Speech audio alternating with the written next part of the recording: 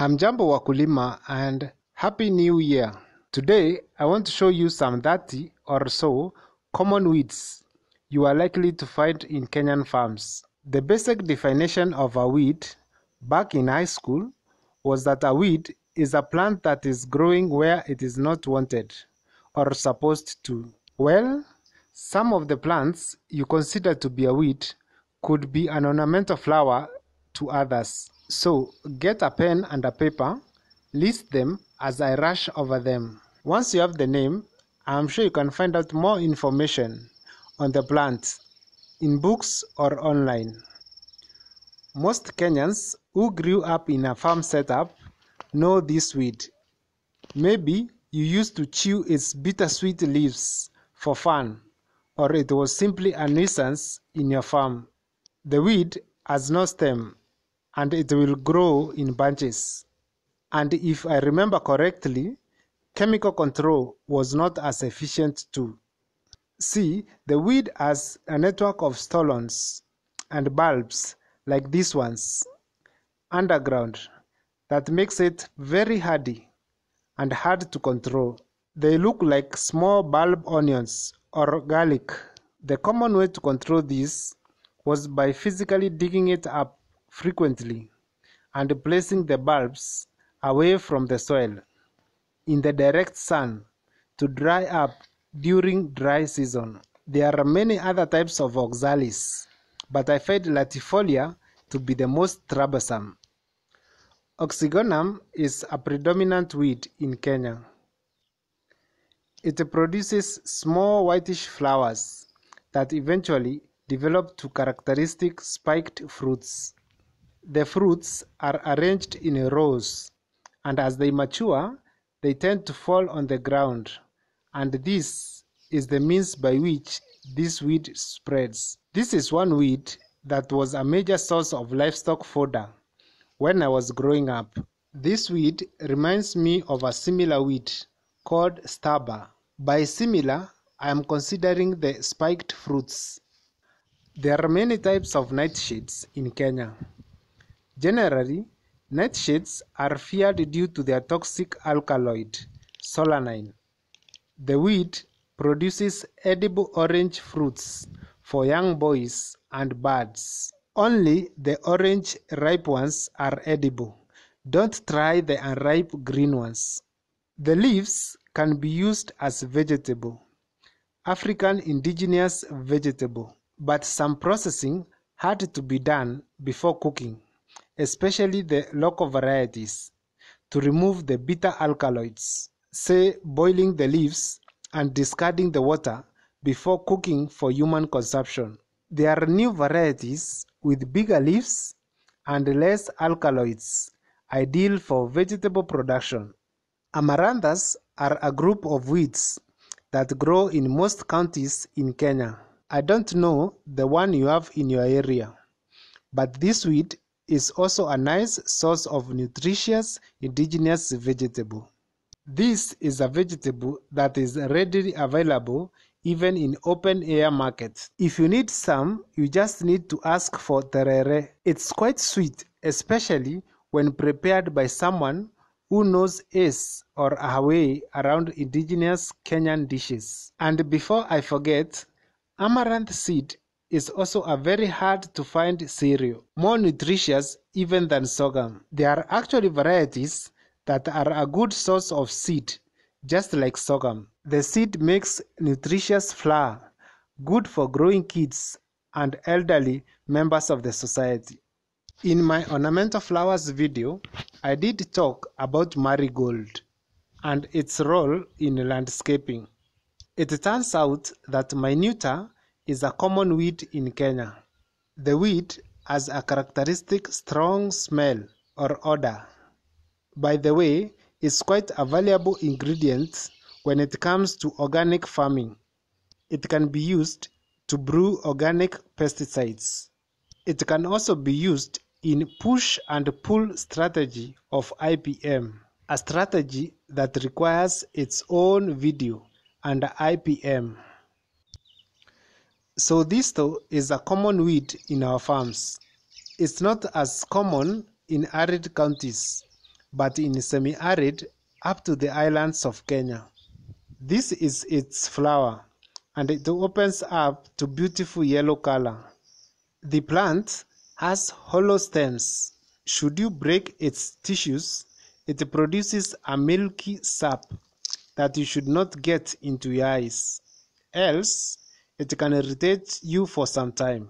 This weed is also a good source of livestock fodder, especially for rabbits. I have heard of some communities that use it as a vegetable, just like spinach, but I have never personally tried it. In my previous ornamentals video, I talked about the role of Tradescantia plants as ground covers. I talked about Zebrina, the plant that looks like zebra.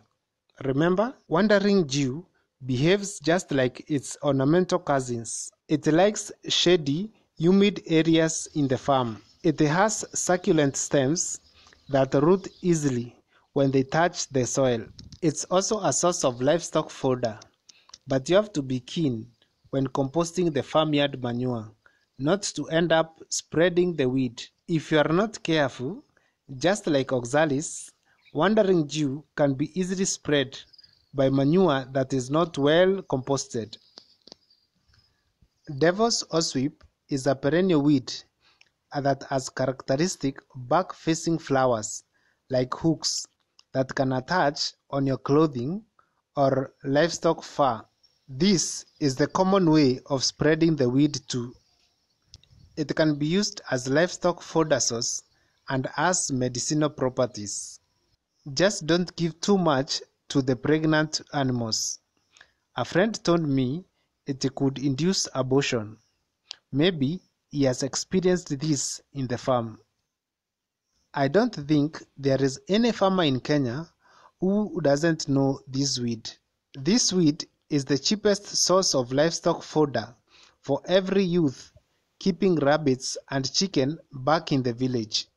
Its black spiked seeds will readily attach on your clothing, making this its major form of dispersal, just like the devil's osweep. Its leaves are used by some communities as indigenous vegetable. In fact, most poultry farmers in Kenya talk about the medicinal properties of the weed, although I don't have much info on that. Maybe the vitamins it provides helps the chicken build up immunity, or maybe it's just placebo effect.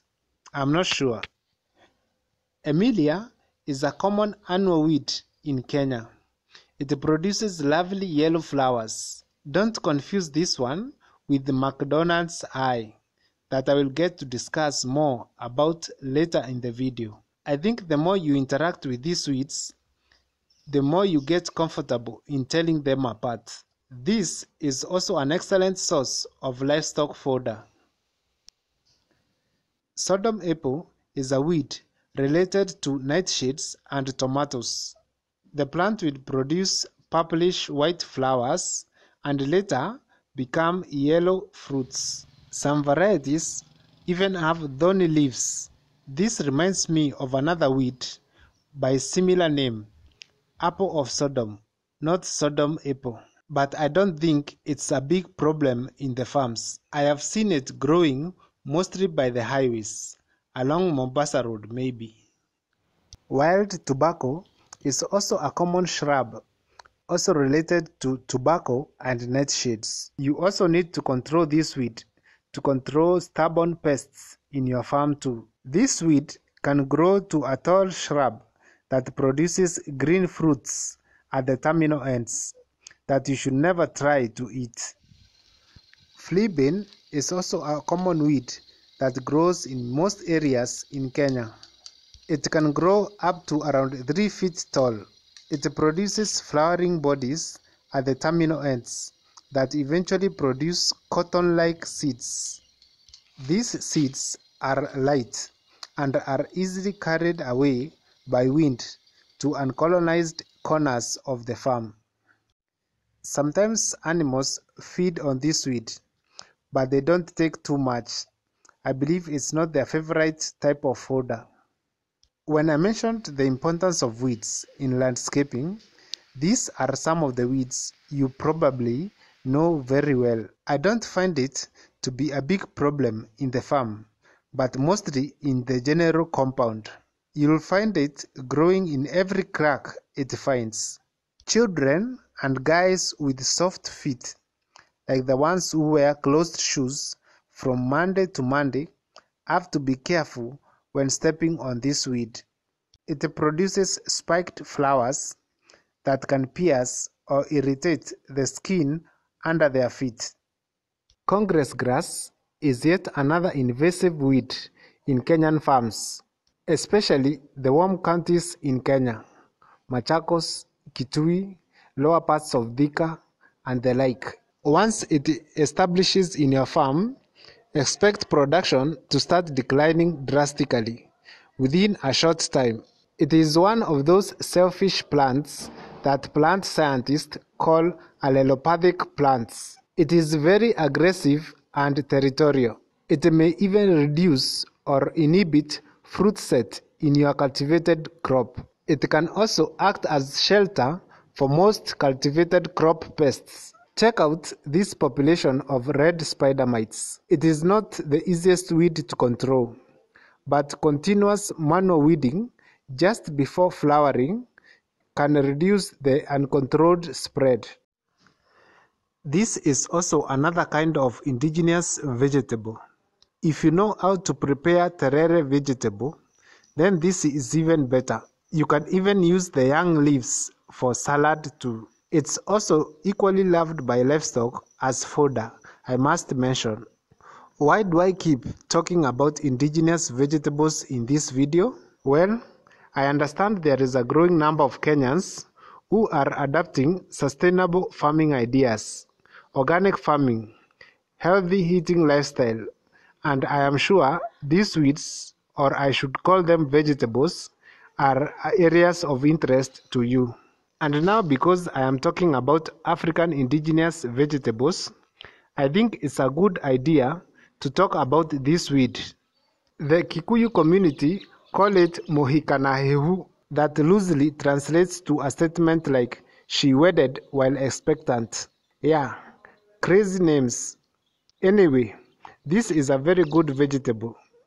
The leaves are used as vegetables, and generally, the plant of course is used as livestock fodder. This weed reminds me of clenched fist, a luta continua kind of theme, a form of rebellion or struggle for survival. This weed is actually a fern, and so it will not produce seeds as we know them.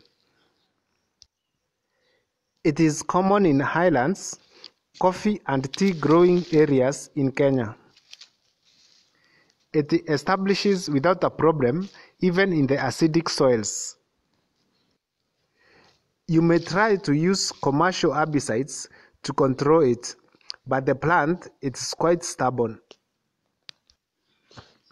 Most farmers resort to suppressing the weed by constant slashing or digging up the rhizomes or burning them. I did read in some article that this weed is associated with cancer. Apparently, this plant has substances that can mess up your DNA. Scary, huh? Now, let's talk a bit about Senna genus, or group of plants. I bet if you come from arid and semi-arid counties in Kenya, you know this shrub. By the roadsides or in the farm edges where you don't plow as often. It produces elongated pods like green grams, and the seeds are the only method by which it spreads. Mature seeds can be carried by runoff water or stick on the mud under the feet of the animals to be carried far away. This is also another common senna shrub in Kenya. You will notice that livestock will eat all the grass and weeds around it, but it will not taste this shrub. Just like the ant bush that I have discussed earlier, sennas are very good in surviving in arid conditions. The shrub produces large pods that house seeds that are the main way of dispersal. This plant can grow to a large shrub, like more than 4 meters tall, if undisturbed. Some people use it as an ornamental shrub in those areas. There are also some communities in Kenya who use charcoal from the bark of this shrub to treat the gourds used to make traditional fermented milk. Just the same way, other communities use cypress charcoal in preparation of mursik milk. Now, this is one weed every person, not necessarily farmers, need to be aware of. Thorn apple. This plant is just bad news. It's extremely poisonous. All types and parts of this plant contain toxic alkaloids. It should not be found anywhere in your homestead. It produces thorny fruits, and when they dry, they burst, releasing black seeds, which are the main form of dispersal. You may find it with different flower color shades, but don't get fooled. It's the same script, different cast. Poisonous. I have not come across any livestock that even attempts to eat this weed. They seem to have hardwired instructions to keep off. Couch grass is a real problem to most farms in Kenya. I even tend to think that this is one weed that has contributed to wide use of systemic herbicides by farmers. Manual digging or uprooting of the grass may not achieve complete control as easily. This weed can survive in worst soil conditions like wet, dry, salty, acidic, name them all. The grass is quite stubborn and tricky to control. It establishes a system of rhizomes underground. It can spread via seed and by these rhizomes that sprout at the joints. Talk about being versatile. And since I'm talking about grass weeds, there is also another grass commonly called nutgrass. This is also another serious challenge to farmers and landscapers. This grass will even survive waterlogged areas where other weeds will not survive. It's not easy to control by chemicals or manual weeding due to the large network of underground tubers it establishes. This plant, just like Congress grass that I mentioned earlier, it is very selfish and aggressive. It produces allelopathic compounds that suppress the development of adjacent plants. If by accident it establishes in your lawn, well, it's like couch grass. It's not easy to control. You have to weigh your options. Now, if you have ever practiced some form of beekeeping, then you know the importance of this weed. When left in the wild, it can grow to a shrub almost a meter tall.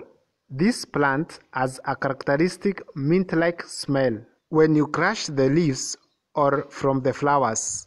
It is the same used by Catholic priests on Sundays to sprinkle holy water to Christians.